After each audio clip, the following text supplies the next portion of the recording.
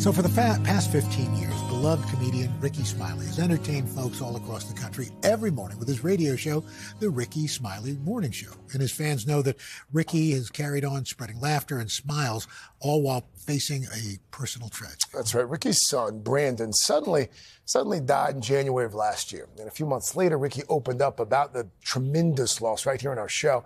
And now Rickey's back. He's back to share his important new book chronicling his journey. It's called Sideshow, Living with Loss and Moving Forward with Faith. Welcome back, sir. Welcome Thank you back, for having Rickey. me. Thank you. You and I, we spoke a few months after Brandon died. And at that point, you were still processing all of it. First of all, how are you doing today as we sit here? I'm doing great through therapy.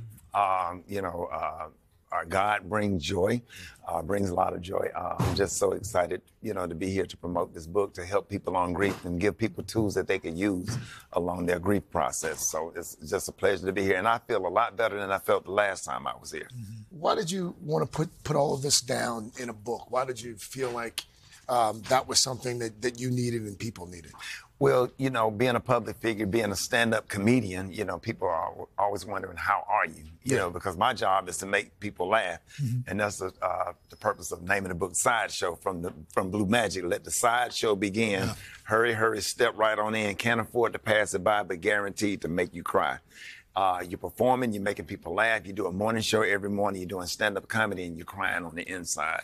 And just teaching people giving people tools that they could use to help them through the grief process. So what are some of the tools that help you in dealing with grief that you think could be, particularly helpful to other folks? Well, it's a stigma that we just got to pray and give it over to God. Mm-hmm. Which is true, because you have to lean on God, and sometimes God have to carry you. However, we don't, open up our Bible when we roll our ankle, right, or when your knee pop out of place, right? So the brain is a muscle, just like the knee and the ankle. So we have to go and get help and get therapy so we can learn how to process those feelings, so you won't go on a downward spiral into sadness, depression. Some people don't recover from grief. Some people die from grief. Mm-hmm. And you have to figure out how to get through the process and recognize the angels that God sent, because God sends angels through other people. So this book is so helpful. It's going to help a lot of people. What about, especially for men and men of color, the idea of dealing with grief and being open about it, as in crying, things like that. How important is that? It is important to cry.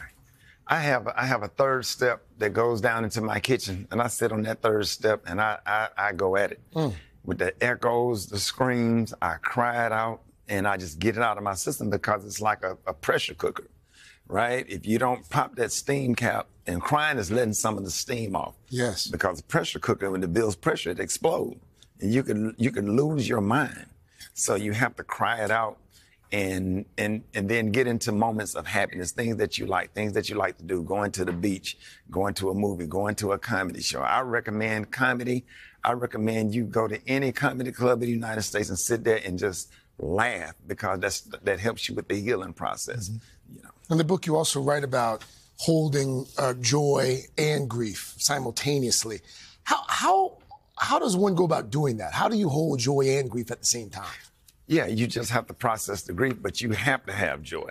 It's like food. You have to find joy, because joy it builds you up. And sometimes grief comes, it'll tear you back down, but then you have to find some more joy to build you back up. And then we have to also realize, right when you think that you're going through something bad, someone else has it worse. A lady lost both of her sons in L.A. a week after my son died. I have 2 sons, right? God could have taken both of my sons. Sure. Right, but he only called one to be with him, but that could have been me. Yeah. So those are the little angels, the lights that come through the cloud when it's cloudy. Those little beams, those are the little things that you have to count, and it's all about the perspective. What window you're going to look out of to see how you're going to look at this situation. So I just think, to God be the glory. I just thank him for his grace and his mercy, because this can take you out if you don't process it the right way. Rickey, thank you. Thanks for sharing. Thank you. You're taking that tragedy and you're turning it into something that's going to be very helpful for a lot of folks. Yes. And again, folks, the book is called Sideshow, Living with Loss and moving forward with faith. It's out Tuesday, September 17th. Hey, thanks for watching. Don't miss the Today Show every weekday at 11 a.m. Eastern, 8 Pacific on our streaming channel, Today All Day. To watch, head to today.com/allday or click the link right here.